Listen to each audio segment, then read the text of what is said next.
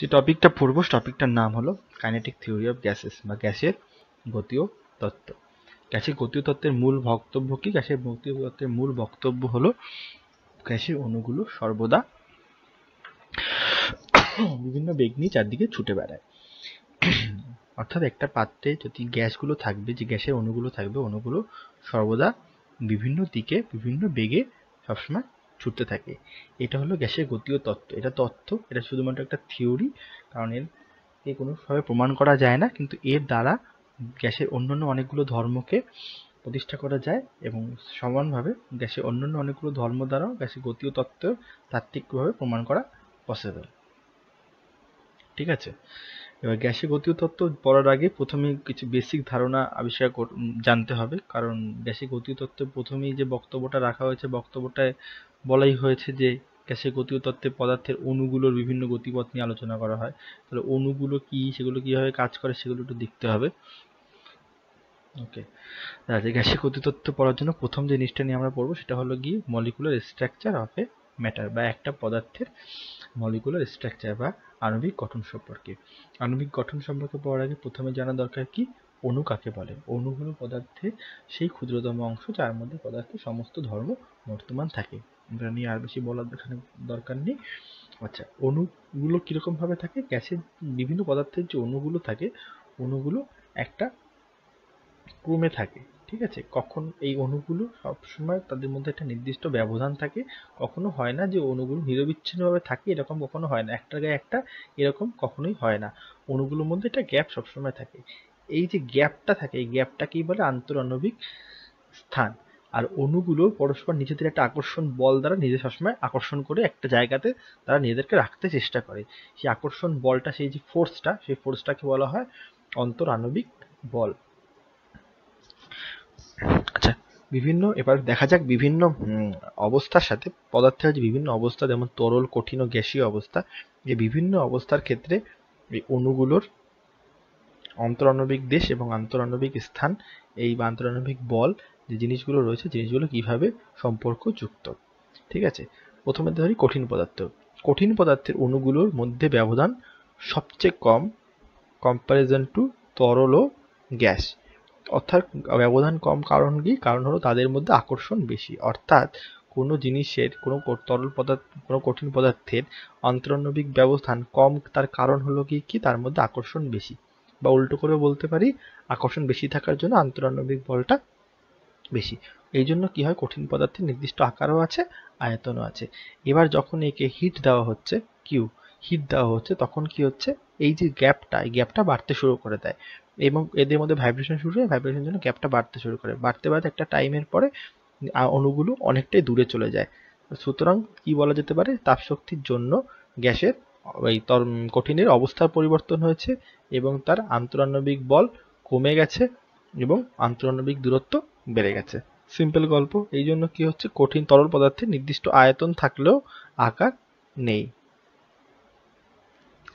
যে পাত্রে যখন রাখা হচ্ছে সেই পাত্রের আকার গিয়ে তরল পদার্থটা ধারণ করছে। কারণ কি, অণুগুলোর মধ্যে গ্যাপটা বেশি থাকার জন্য একটা অণুর উপর থেকে আর একটা অণু স্লাইড করে চলে যেতে পারে। ঠিক আছে, কিন্তু কঠিন পদার্থ থেকে সেটা কখনোই হয় না, কারণ এগুলো সবসময় নিজেদেরকে কাছাকাছি থাকার জন্য আকর্ষণ করে একটা আকার সবসময় বজায় রাখার চেষ্টা করে। খুব ভালো কথা। এবার দেখা যাক গ্যাসের ক্ষেত্রে কি হয় গল্পটা।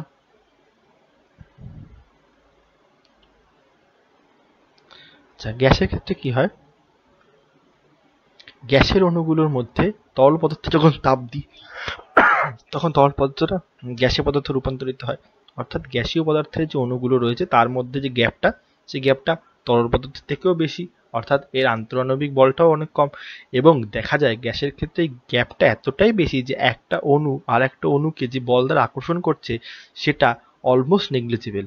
এই জন্য অণুগুলো রয়েছে, অণুগুলো সবসময় চারদিকে বিভিন্ন বেগে দৌড়াতে থাকে।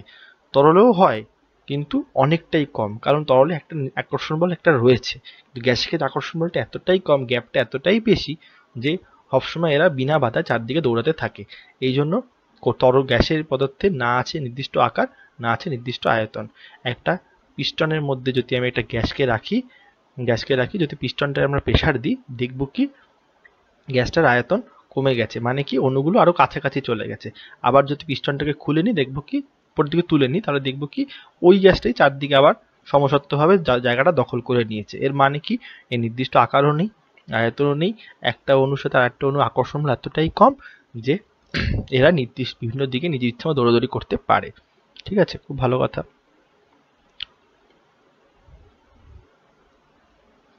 মুছে ফেলা যাক। পরের টপিক হলো পদার্থের আণবিক গতি।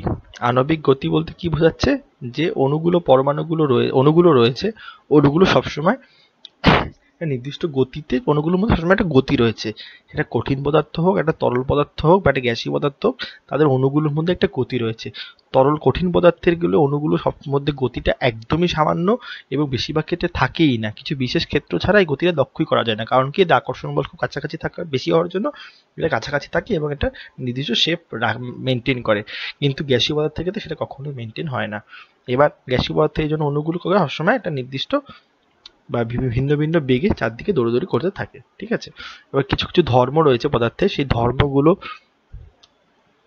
থেকে এই জিনিসটা আরো ভালোভাবে ব্যাখ্যা করা যাবে। দেখা যাক, এটা স্ক্রিনটাকে মুছে দেওয়া যাক।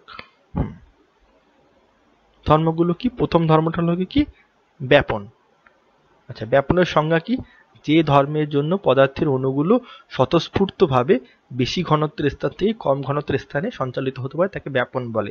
মানে কোনো একটা স্থানে যদি পদার্থের ঘনত্ব বেশি থাকে, ঘনত্ব বেশি মানে বেশি সংখ্যক অণু যদি থাকে, আর অপর একটা পাত্রে যদি কম সংখ্যক অণু থাকে, তাহলে দুটোর মধ্যে যদি একটা লাইন করে যোগাযোগ করা যায়, তাহলে বেশি ঘনত্ব থেকে কম ঘনত্বের মধ্যে গিয়ে আলটিমেটলি এমন একটা সিচুয়েশন তৈরি করবে যেখানে দুদিকেই সম ঘনত্বের তরল থাকবে, সম ঘনত্বের গ্যাস থাকবে। ঠিক আছে, এই যে জিনিসটা, এই জিনিসটা কি বলছে? ব্যাপন। এই ব্যাপনটা কেন হচ্ছে? কারণটা কি? অণুগুলো নিজেদের মধ্যে দৌড়াদৌড়ি করতে পারে বলেই এটা পসিবল হয়। সেটা না করতে পারতো তাহলে কোনোদিনই এটা সম্ভব হতো না। কারণ এবার এর আরেকটা ভালো উদাহরণ কখন দেখা যাবে,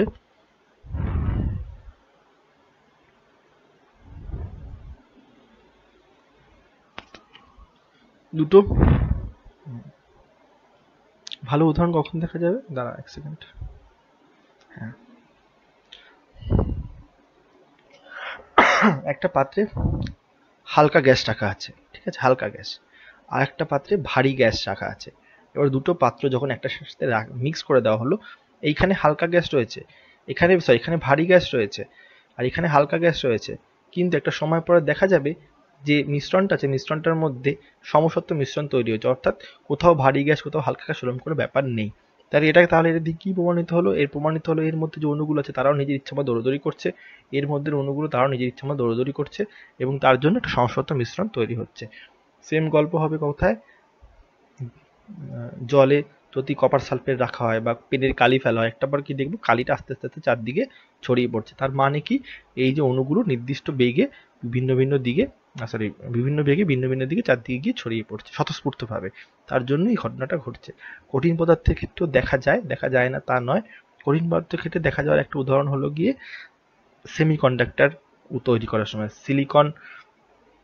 সিলিকন সেমিকন্ডাক্টরে ফসফরাস, সিলিকন সেমিকন্ডাক্টর স্ট্রাকচারের মধ্যে ফসফরাসের যে অণুগুলো থাকে, সেই অণুগুলো ব্যাপন প্রক্রিয়ায় ভিতরে চলে আসে ওই সিলিকনের অণুগুলোর মাঝখানে যে গ্যাপ থাকে তার মধ্যে।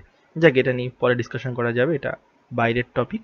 সেমিকন্ডাক্টর কি করে তৈরি করা হয় সেটা সম্পূর্ণ আলাদা একটা টপিক, এটা আছে বইতে।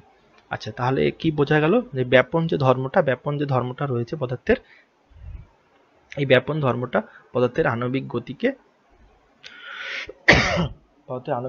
পরোক্ষভাবে সমর্থন করে। এরপরে কি টপিক? এরপরে হলো গিয়ে বাষ্পীভবন ও বাষ্পায়ন। ঠিক আছে, বাষ্পীভবন ও বাষ্পায়ন যে পদ্ধতিগুলো রয়েছে, বাষ্পায়ন এরাও পদার্থের আণবিক গতিকে ব্যাখ্যা করে। কিরকম? বাষ্পীভবন মানে কি? তরল থেকে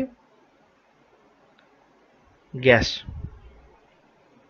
এই প্রসেসটাকে কি বলছে? বাষ্পীভবন বলছে। বাষ্পীভবনটা দুটো ভাবে হয়, একটা হলো গিয়ে কি বাষ্পায়ন,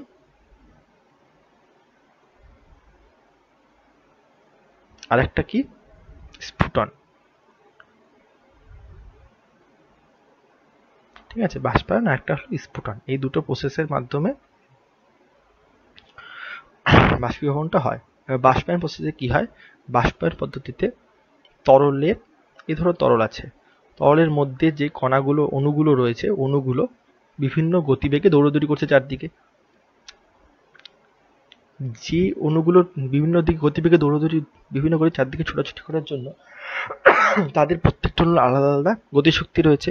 এবার যে অণুগুলোর গতিশক্তি, অণুগুলো যখন এইখানে চলে আসবে, এই পজিশনে যখন অণুগুলো রয়েছে, তখন অণুগুলোকে বাকি চারদিকের অণুগুলো সমান আকর্ষণ বলে টানছে। এর মানে কি লব্ধি বল 0, এই জন্য নিজের মতো করে ছোটাছুটি করতে পারে। কিন্তু অণুগুলো যখন এই পর্যায়ে চলে যাবে, তখন এদিকে কোনো পদার্থের অণু নেই, পদার্থের অণুগুলো সমস্ত এদিকে রয়েছে। সুতরাং উপরিতলে যখন যাবে, তখন পদার্থের অণুগুলো নিচের দিকে একে টানতে থাকছে। তারপরেও যার যার গতিশক্তি বেশি, তারাই একমাত্র তলে উপরিতল থেকে বাইরে বেরিয়ে যেতে পারবে।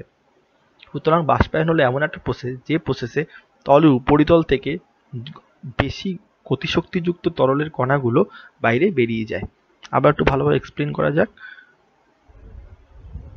তরল আছে, তলে উপরিতল, ওকে, তলে উপরিতল, তলের মধ্যে এইখানে যে কণাটা রয়েছে, সেই কণাটাকে চারদিকের যে কণাগুলো রয়েছে, সেই কণাগুলো আকর্ষণ করছে। আকর্ষণ করার জন্য কি এর মধ্যে লব্ধি বল 0। এবার এর যে গতিশক্তি আছে, গতিশক্তির জন্য এ পাত্রের গায়ে বিভিন্ন দিকে ছড়াছড়ি করছে। ছোটাছুটি করার জন্য, ছোটাছুটি করার পরে যখন এই পাত্রের উপরিতলে চলে যাবে, তখন কি হচ্ছে, এর এদিকে অণু আছে, এদিকে অণু আছে, এদিকে অণু আছে, কিন্তু এদিকে অণু নেই। এদিকের অণুগুলো একে নিচের দিকে টানছে, এদিকে তার নিট ফলটাকে টানছে, কিন্তু এদিকে কেউটাকে টানছে না। কিন্তু যদি এর কাইনেটিক এনার্জি এই আকর্ষণ বলের থেকে বেশি হয়, তখন কি করবে, এটা পাত্রের বাইরে চলে যাবে। এই প্রসেসটাকে কি বলছে, প্রসেসটা কি বলছে, বাষ্পায়ন প্রসেস। তাহলে বাষ্পায়ন প্রসেস তাহলে কিভাবে সম্পন্ন হচ্ছে, নিশ্চয়ই অণুগুলো গতিশক্তি থাকার জন্যই নিশ্চয়ই বাইরে যাচ্ছে, আদারওয়াইজ বাইরে যেত না। অর্থাৎ বাষ্পায়ন প্রসেসটা পদার্থের আণবিক গতিকে পরোক্ষভাবে হলেও প্রতিষ্ঠা করছে। আর একটা কি আছে, বাষ্পায়ন স্ফুটন। স্ফুটনে কি হচ্ছে, যদি আমি এখানে হিট দিই কিউ, তাহলে কি হচ্ছে, পদার্থের অণুগুলো গতিশক্তি বাড়ছে। গতিশক্তি বাড়ার জন্য এই যে বাষ্পীভবনের হার, সেটা বৃদ্ধি পাচ্ছে। যেহেতু এখানে বাইরে থেকে হিট দেওয়া হচ্ছে, সেহেতু এই জিনিসটার নাম স্ফুটন। স্ফুটনটা তাড়াতাড়ি হয়, আর বাষ্পায়নটা নিচে থেকে হয়, সুতরাং আস্তে আস্তে হবে, কারণ এখানে বাইরে থেকে কোনো গতিশক্তি বা হিট দিয়ে অণুগুলো গতিশক্তি বৃদ্ধি করার চেষ্টা করা হচ্ছে না। খুব ভালো কথা।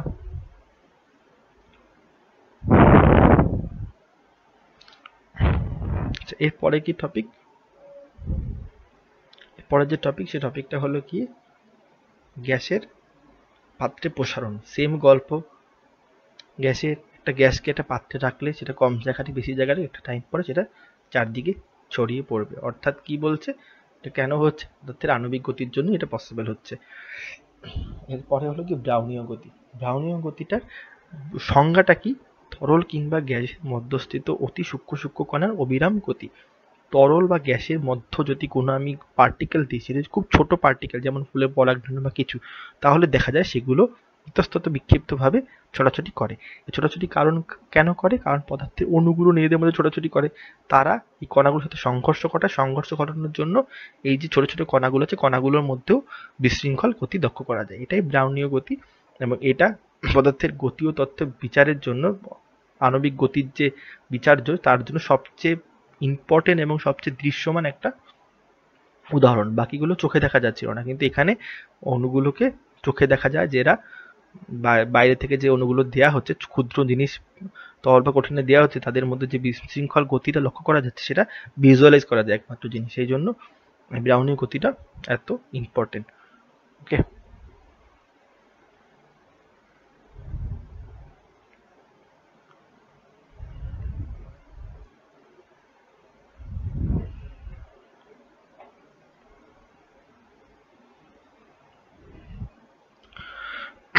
গ্যাসের আণবিক গতি দ্বারা আরও বেশ কিছু ধর্মকে আমরা ব্যাখ্যা করতে পারি। যে ধর্মগুলো হলো কি কি, গ্যাসের চাপ, গ্যাসের উষ্ণতা, উষ্ণতার সাথে কেন গ্যাসের উষ্ণতা বাড়লে, তাপ দিলে কেন গ্যাসের উষ্ণতা বাড়ে, উষ্ণতা বাড়লে কেন একটা আবদ্ধ জায়গায় গ্যাসের চাপ বাড়ে, গ্যাসের সান্দ্রতা, আপেক্ষিক তাপ, অণুর ব্যাস প্রভৃতি সবকিছুই গ্যাসের গতিতত্ত্ব দ্বারা নির্ণয় করা যায়।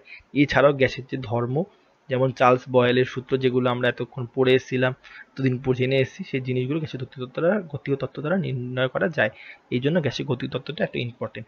এর পরের ভিডিওগুলোতে আমরা এই প্রত্যেকটা জিনিস, কী করে গ্যাসের গতীয় তত্ত্ব দ্বারা ব্যাখ্যা করা যায় সেই জিনিসগুলো দেখব এবং এর ম্যাথমেটিক্যাল রূপ তৈরি করার চেষ্টা করব।